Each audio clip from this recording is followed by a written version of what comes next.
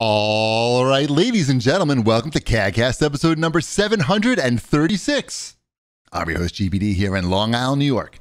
And as always, we're joined by a man who's also raising his prices in select territories for sex work. Wombat. This is true. These are facts. And it's because of inflation. Yeah. His penis. I was going to say that before you. Yeah. It's inflated. I mean, I don't know if I would call it I mean, it's as advertised. I don't want to, Right. I don't want to get in trouble with the FCC. Let's stop right now. Stop. Shipwreck, jump in. Say something about sports. I love sports. They're and you don't care who knows. Favorite pastime of many. I feel like your podcasting area now is looking like you could be doing a sports podcast from down there. Pretty simple. You can just change a few things up. You put some baseball standee in the back corner. Yeah, I could do that. I'm enjoying the new angle up there that I haven't read. I'm enjoying the new angle. Everything okay? Cat attacking? No, everything's fine. I got rid of the stool that I usually do the show on. Okay. It was just taking up space. And so I'm trying this in my apology chair. in your gamer chair? My gamer apology chair. So we'll see how it goes. I've got a new little stand here that my other computer sits on. You have two computers going now? Yeah. What are you doing on the second computer? Nothing. DJing? Yeah. DJing NFTs? There. I do have music going. I forgot to start off my music. Is that where the blockchain is? Is it on the other computer? Yeah. I'm mining over on that computer. Is that your crypto mine central? Yeah, you have to click it every once in a while. I don't know if you know that about crypto mining. I don't. You have to click every. It's like one of those clicker games. Right. That's how you do it. Yeah. Right. Are you sure you just don't have it set to automatically play cookie clicker? No, he's Crap. Bitcoin mining. Yeah. It's not a game. It's serious business. Anyway, welcome to the show, everybody. We're back home in our respective home places, not in LI Retro with the with the very weird audio quality. But that was a fun experience. It was yeah. The first time it was 3 years. Is that right? 3 years? I can't believe it had been that long. Everyone's children got gigantic, but it was very nice to see everybody. It was 2019 was the last one. When is it? What That's years crazy. Yeah, no, it was 3 years. Yeah, wow. That's a long time. Mm-hmm. It was extra. I mean, they packed so many games in there now that the games are actually in all the. It's a very nice museum about pioneering air travel and aviation and just all kinds of stuff.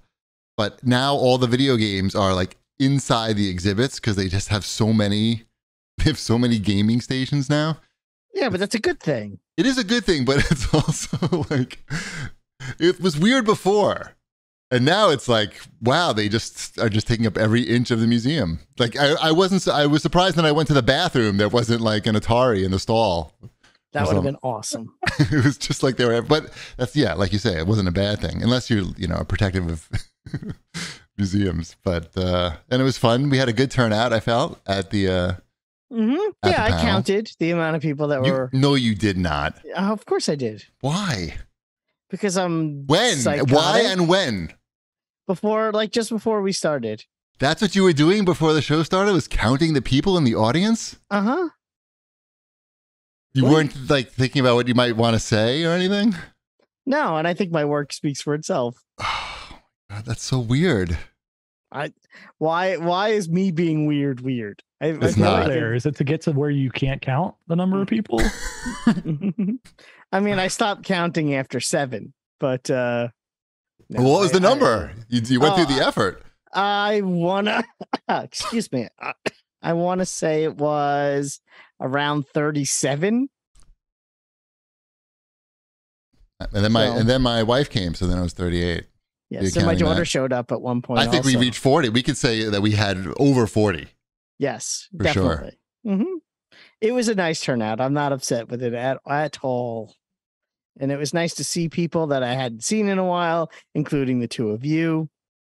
Yes. And Were you Yeah. counting us? Did you count us? No, I didn't count you guys. So Oh, we're over That's- 40. I Over know, 40 then. over 40. So What do you want that number to be next year? 72. There's a goal. 72. Okay. So we have to basically double the number of people. And my number could be completely wrong. It's been over a week, and I've had quite a last 2 weeks. So That's so weird. You're so weird. I am weird. I'm sorry. It was fun though. We had a good time.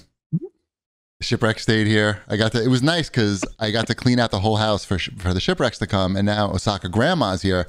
By the way, you might just watch her walk through the door here and like go to her room, which is over there. So I got a lot of the cleaning out of the way with the shipwrecks. First time you cleaned your house in 3 years. I mean, no, but like usually when we have guests come, I'll always make sure to throw out a lot of stuff that I'm not using. Not garbage, but just like having or clothes, everything. Just like it's a good excuse to get rid of stuff. In case I started going through your closet or something. No, it's just an excuse. It's just an excuse to get rid of stuff. Literally just that. And also maybe like when Osaka grandma comes, I'm maybe worried about her going through the closet. So it's good to just get that out of the way. And certainly like Mrs. Cheapy gets involved. Like she doesn't care when you guys come.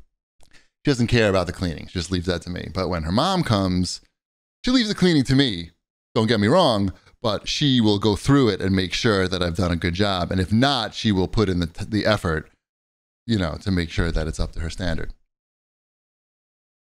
But yeah, it was great to see you guys. Did you have fun at the, what would you say was the highlight of your short visit to Long Island? Besides the LI Retro. Outside of the cradle of aviation. Home of LI Retro. I know what you're trying to get me to say. Oh, I don't actually. I have no idea. Oh. I'm not trying to get you to say anything, so I don't know what you. I'm wondering what you think I'm trying to get you to say.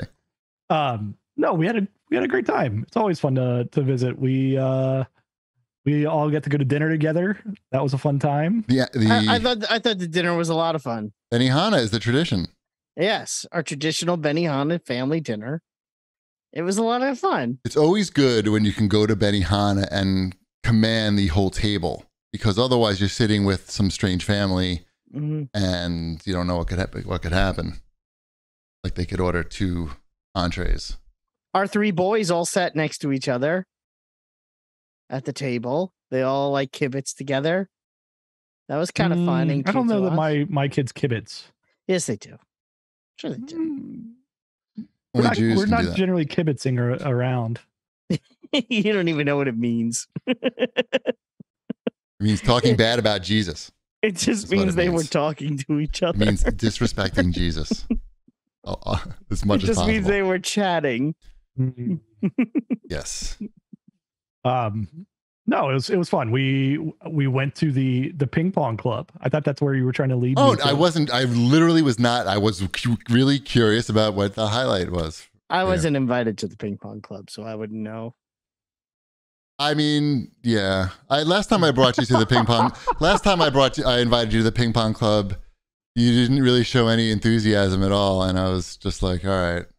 Remember when we went to the ping pong club? Yeah. Yeah. Sure. So I was like, what am I gonna do?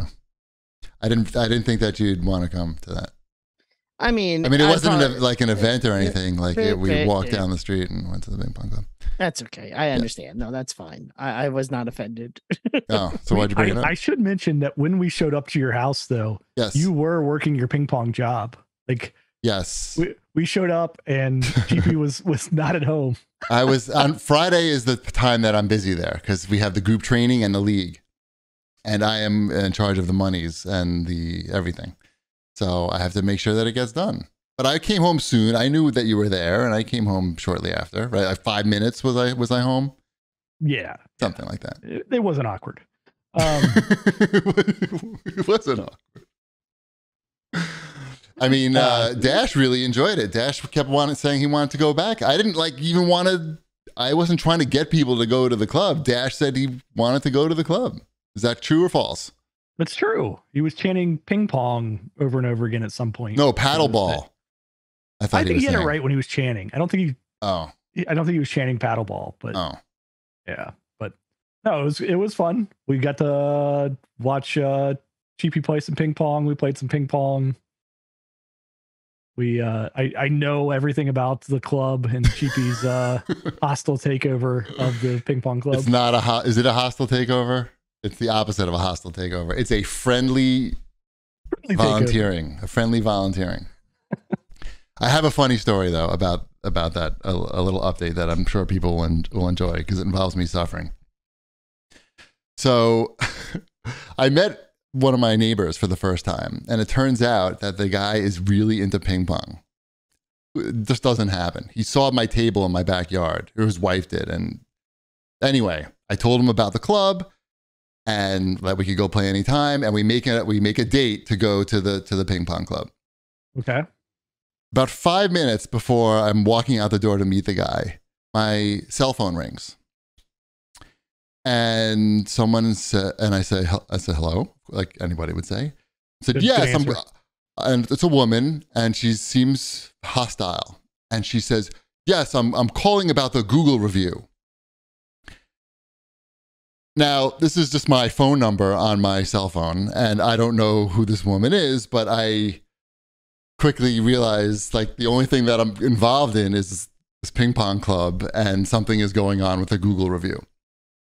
So I say, I'm sorry, I have no idea like what you're talking about. If you could just tell me what's going on, then, that'd be great. So the woman starts telling me how she showed up at the club and she drove a long way and the club is closed and she's done this a couple times now and that the hours on Google Maps are wrong and that she's wasting her time and she's very upset. And she left, I'm learning now that she's left a 1-star review on the Google Maps page.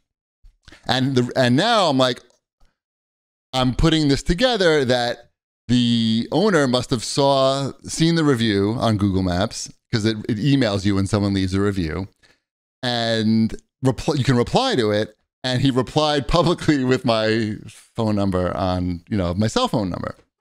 Now, he asked me ahead of time if he could use my phone number for like some stuff. And I said, okay. But like I was making arrangements to get like this burner phone. I was going to say, is this okay. The burner phone or no? This is my phone. So I hadn't really, made the arrangements with him for the burner phone and stuff. So anyway, I'm putting this all together while in real time while the woman's, yelling at me. So I say, well, I understand, that you'd be upset coming there, but actually, I did like see this type of thing happening, and I made a sign right on the door that says, we're sorry about the inconvenience, but August we have irregular hours. Please text me or call me, David, and here's my phone number, and the phone number is the burner phone number, which is working out very well, by the way. So I tell the woman, I understand where you're coming from, and that's why I put this sign on the door that has what I just told you. And as I'm telling her, she says, there's no sign. And I said, no, I know there's a sign because I made the sign and I put the sign right on the door. There's no sign. She just keeps saying there's no sign over and over again. I'm in my kitchen, like I have to go meet this guy to play ping pong in 2 minutes, and like this woman's like going crazy. And I don't know what to do. So I say, I'm sorry, ma'am, what would you like me to do?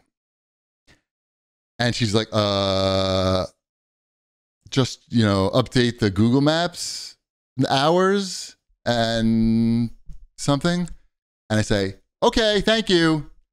And I hang up. And I'm like, I just didn't expect like that this type of thing to happen. So I was a little upset. Anyway, I go to the club, play, meet the guy. My neighbor's great. I tell him the story. It's all good. But meanwhile, as we're walking in the club, I'm like, obviously the first thing I'm going to do when I get there is take a picture of the front door and text it to this woman. I mean, not to be a dick, but just to say like, there is a sign and, so I do that. And I'm nice about it. I say, I understand that, there's a lot of signs and maybe you would not see this sign, but here's the sign. And I'm sorry that you wasted your time. If you ever want to come back and play, please just send me a message and I'll take care of you. And in fact, we have a league every Friday. why don't you come down and you can check it out? You don't even need to, you can play if you want or just check it out, whatever. And I sort of forgot about it. And sure enough, she comes back. She meets me on Friday. I hit with her for a while, changes her review to a 4-star review, and pays for the league. What do you think about that? What'd she look like? What does that matter? What? You looking for a date? I'm trying to get a mental picture. Is this like a She was a Karen middle-aged. woman? She was actually Was it a full-on Karen looking? Because I'm picturing like about my height, very skinny, short blonde haircut. I don't know angry lady. She was not angry at all, though. Like when she showed up, quintessential internet angry lady. Is that what? Do I have the right mental picture? No. I mean, if you're thinking like, are you thinking what? Like, I think you're thinking of a white lady, right? It doesn't matter. You know what? The race doesn't matter. None of that matters. The point is that I turned a one. You should put that on a sign outside. Race doesn't matter. Yeah. Why not? There's too many signs. Obviously, there's too many signs are causing a problem. But the point is, I took a 1-star review, turned it to a 4-star, and a paying customer who may actually come back for future. What it would take to get to a 5-star?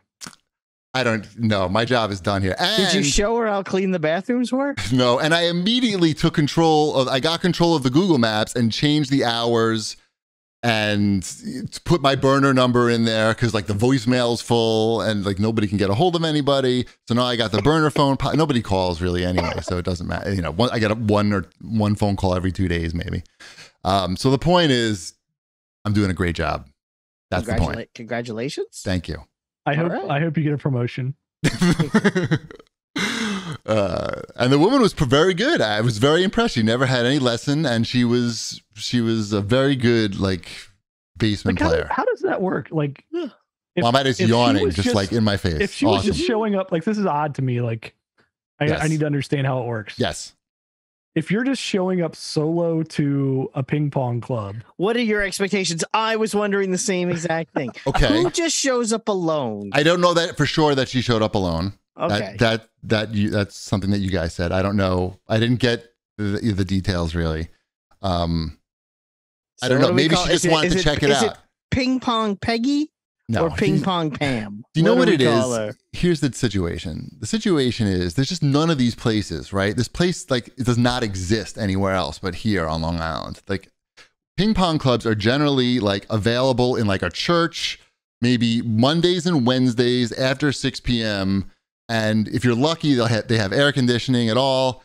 And so we're just very lucky to have a place like that. So like a woman like that who maybe was into ping pong when she was younger sees this, gets excited, and, you know, wants to check it out.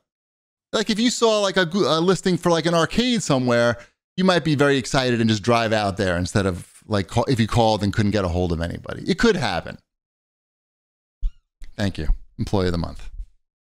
The only employee of the month. The only employee. Anyway, I'm getting paid in ice cream and Gatorade. That's the important thing. How about some show feedback? Sure. Excuse me. Rob R has to say the audio was sus, video was potato, and that's fine. I don't know what that means. Was a really good episode, though. You never heard that before? No. Video was potato? No. Like it was filmed on a potato? Like it looks bad? Oh, okay. Love the tabletop tennis talk. Over under on the amount of days Wombat would volunteer to that comic book store to keep it open before he was too busy to do it any longer. I'm saying 3, which is fine. What are you saying? So I don't know. Again, I also have a full-time job. I've been on vacation all week and I've still worked every day this week. So exactly. No, that's the right reaction, Chip. Feel like that you need to not do that. I know. And I've been told that by numerous people. Work on vacation. I've worked every day I've been on vacation. Like responding to emails, dealing with clients and all that kind of nonsense that every time I do it, I get an email back from someone like my HR rep. That's how it works. That's how email works. Oh no, I've gotten once you respond to an email, usually that person writes you another email. Tell me about it. I've gotten angry emails from HR already. Dude, he's What counting the audience forward members. those to Cheapy's burner phone when you Yeah. were on vacation.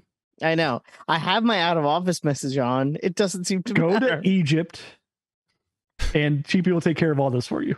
So, you know what though? I mean, I could probably get a lot done though from my phone at the, this hypothetical comic book store. It really depends on how much of my time they really would need. It's gone now, right? Huh? It's gone. It's out of business now, right? Yeah, the That's one why that it's hypothetical now. Hypothetical Right. comic book store. I mean, I guess it could have, maybe like Wednesdays is probably the day they would need me the most. Right. I probably could be like, oh, I need to, I'll be in and out on Wednesday afternoons or something like that. I don't know. Again, it's a hypothetical situation. I like to think I would be as helpful as I can be, but yes, there is also a very distinct possibility that my paying job that helps me, I don't know, keep lights on and feed my family may need me more than the free volunteer work I'm doing at the for-profit comic book store. I'm only human. I do want to give a shout out to this website that basically saved that episode of the CAGcast. Otherwise, it would have been completely unlistenable. And that is, I don't even know how you say it. Lallal, LALAL.ai. Lallal.ai. And Wow. you have to, it's just amazing. Like it can take any song and break it down by instrument and voice. And if you just feed it voice, it'll cut it into two files, one of the voice and what it thinks is noise. Unfortunately, like the audio was so bad that you have to have a digital. What kind of digital file of a song do you need to break it out into stems? anything, it doesn't matter. Really? Anything. You have to pay for this, I mean, Okay. well, if it's over 10 minutes, you have to pay. But it's just the audio was fucked up. Like there was just like this machine noise through it. It was unfucking listenable. And even when it split the noise out, it was still unlistenable. I had to actually like edit some of the noise back in. Otherwise you couldn't hear the voices. Like anyway, so shout out to lallal.ai for saving CAGcast 735.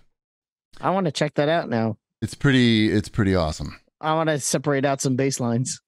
Yep. It can do it. I'll done it. try it. What else we got here?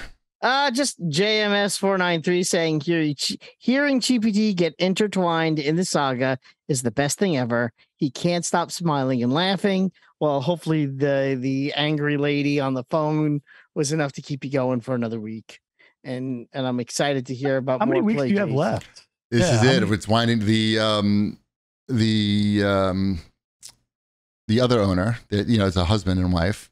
Yeah. Oh, besides you, I thought you were. No, saying I'm the not. other one. I'm not an owner. She's coming back on Sunday, so I'm off the hook real soon. But I'm sure I'll be helping out and eating those Oreos. Did you ever get Chinese food? Where?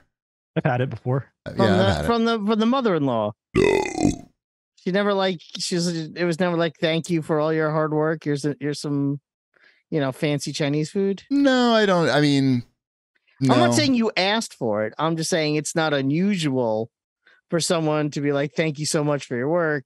This is what we do. I don't know if that's Please what try they do. it.